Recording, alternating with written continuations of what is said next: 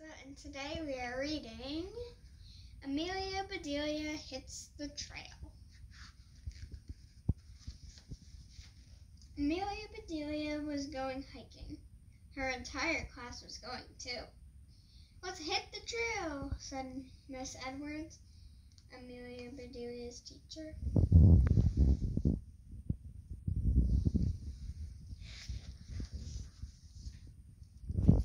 The trail was steep. Everyone stepped over a big tree root.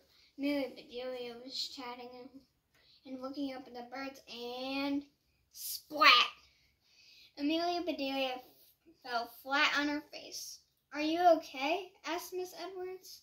"I'm okay," said Amelia Bedelia. "But the next time I hit the trail, I use a stick instead of my face."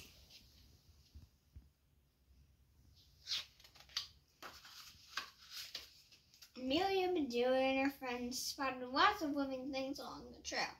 They saw a deer and a rabbit. They saw squirrels and chipmunks.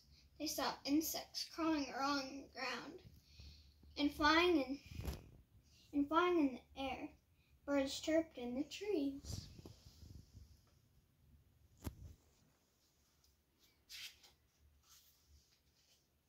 When a snake crossed the trail, Chip let out a yell.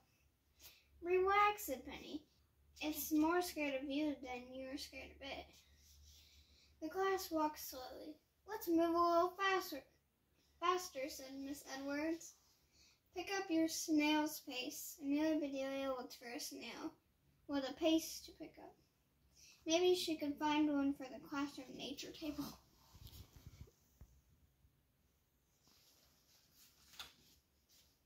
"I'm hungry," said Clay. "Can we eat lunch?" Miss Edwards read her map. "There's a stream ahead," she said. "We can stop there for a bite." "I have lots of bites," said Amelia Bedelia.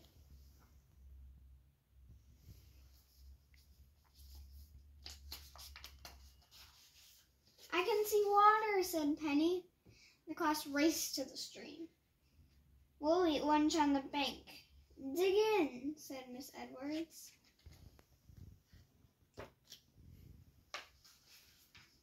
Amelia Bedelia didn't see a bank, or even a cash machine.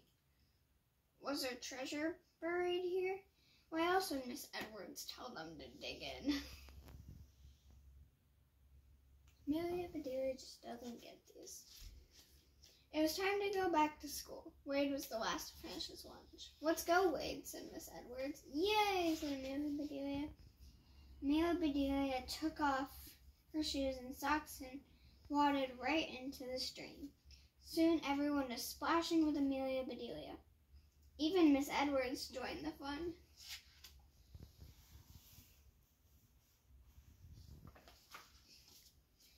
As they walked back, everyone found things for the nature table. Daisy picked a daisy. Holly plucked a sprig of holly.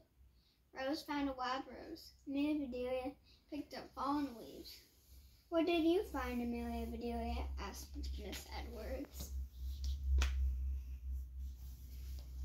"These are my leaves," said Amelia Bedelia. Miss Edwards smiled. "When you have more than one leaf, you say leaves," she said. That made sense to Amelia Bedelia. In the fall, every leaf had to leave its tree. And Amelia Bedelia knew she would not think any more of a leaf falling off a tree. She would think it was leaving its tree.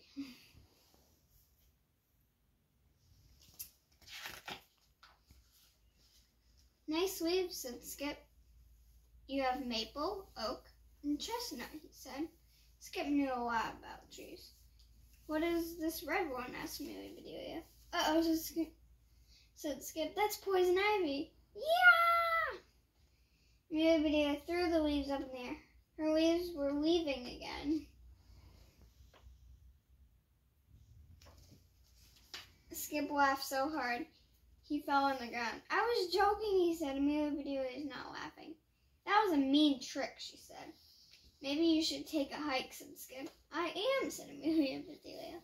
"And now I don't have anything for the nature table."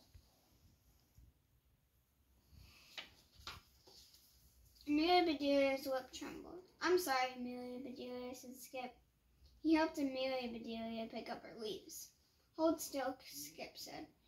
Are you teasing again? Asked Amelia Bedelia. No, you have a hitchhiker, said Skip. He pointed to a caterpillar. The caterpillar was crawling on Amelia's backpack. Wow, said Amelia Bedelia.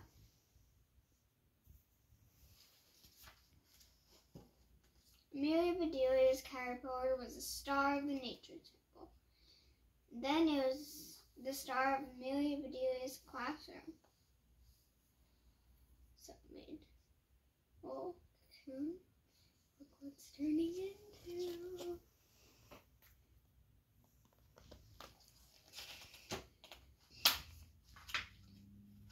Until it hit the trail. The end. I hope you enjoyed this book. Join me tomorrow for Pinkalicious Pup Task.